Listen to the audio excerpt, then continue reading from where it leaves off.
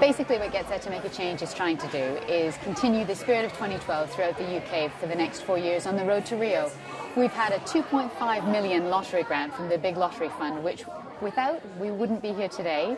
We wouldn't be visiting all the four corners of the UK, so we feel really very lucky. And the intention is we reach out to young people between the ages of 14 to 19 to empower them with some new skills, new networks, new knowledge about how they can go into their communities and create projects based on healthy and active lifestyles and a bit of sports participation to make those healthy lifestyle choices within their own community. I'm involved with the Get Set to Make a Change programme because as an athlete I'm here to inspire the young people that come here, to get them excited and give them the energy and encourage them really to go out into their communities and start their legacy projects. I'm here at the Get Set to Make a Change workshop to be inspired and to learn in our groups how to organise events to help the community around us.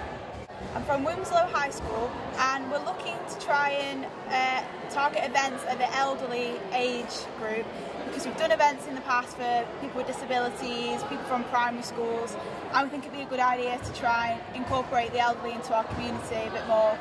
The ideas we've thought about for helping the elderly community are coffee mornings, just get them into schools and talking to youngsters if they're lonely, maybe from care homes, just so they can get out, meet new people, things like that.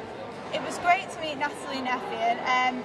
They're really inspiring. They showed that you can do anything if you put your mind to it, and they just showed the importance of the Olympic Games and the concept of community and how we need to all support each other and things like that. I think the message for me out of this Get Set to Make a Change programme is that you really can make that change. As a person, people make choices, and if you make the choice to do something with your life, do something that, it makes you better as a person, but also a lot of the time that can actually have an impact, a positive impact on people around you. And I think that's really what it's about, making a choice and making that change and making something cool happen out of it.